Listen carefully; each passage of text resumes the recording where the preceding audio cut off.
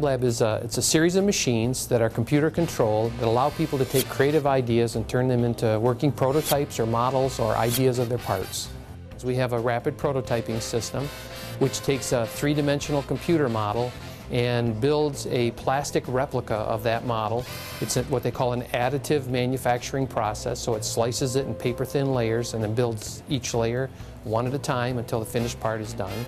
We have a laser system, which we think about lasers, and there are lasers that are powerful enough to cut metal. Ours won't cut metal, but it'll cut plastics and wood and cardboard and a variety of other things. We have a programmable vinyl cutter that can be used for anything as simple as making decals to making wearable circuitry, where we can actually take copper-backed foil and we can make an electronic circuit that's flexible and wearable.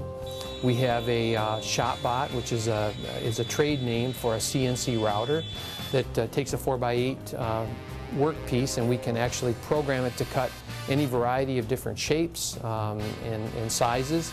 We have a plasma cutter, which is a similar tool that's used to cut steel. So it's basically an ultra-hot spark that comes out and cuts through steel products. And then we have a Da Vinci mill, which is a smaller version of the ShopBot for making smaller product. It's basically a CNC router as well.